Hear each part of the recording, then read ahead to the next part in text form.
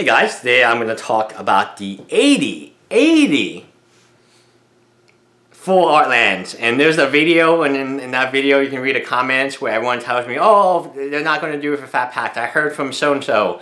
And that's another video all itself, like how gossip gets started in our community. Is very interesting because if you go to that post, every other comment is somebody citing a source which says that full art lands are not in Fatpacks, and they never linked the source, but they kept saying, oh, I heard this. But 80 full art lands in Fatpacks. Interesting. From an economic standpoint, that means everyone has access to full art lands, which I love that idea. I love the idea. I love it. I love it. But a lot of people were saying, oh, the price is not going to hold. There's going to be so much out there. That's what people were saying during Zendikar. That's exactly what they were saying, because your Fatpack had 40 of them. Well, now you have 80, which is more, but still. Everyone's like, oh, full art lands would never get above 15 or 25 cents.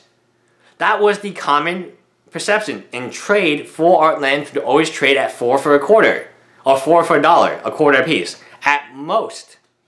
That was your perception. The buy list was 5 cents a land, 10 cents a land at most, when Zendikar was out, when you could buy these Fatpacks and get a ton of them. Well, how much are Zendikar full art lands now? They're like about $1 in trade each. So yeah, so a lot of times when people make a comment, they think about today.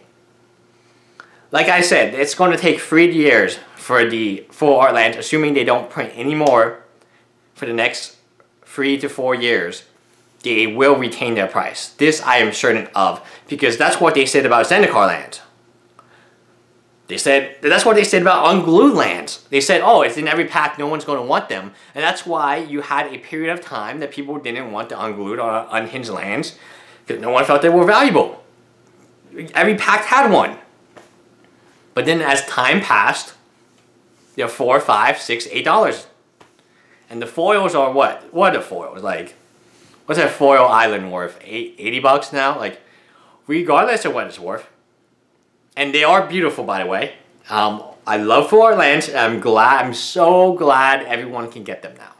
And that makes me extremely happy. And a lot of you say, oh, I'm hoarding and stuff. And that's not the case, because a lot of times I give them out. Like the full art lands from Zendikar that I have, I let all my local players use them. I let them borrow them. I let them keep them. I don't keep track of who has what.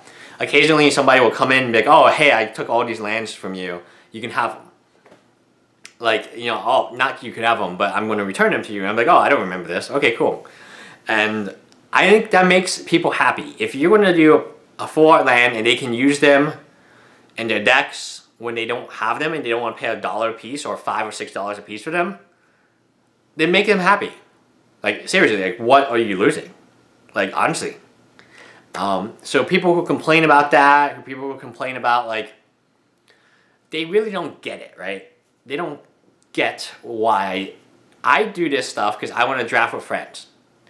I do this stuff because I want to not have to pay out of the nose later. So if I want to have a party, bring 7 of my friends to the home, and we each get a Fatpack, I can do that without killing the bank, and I charge just cost.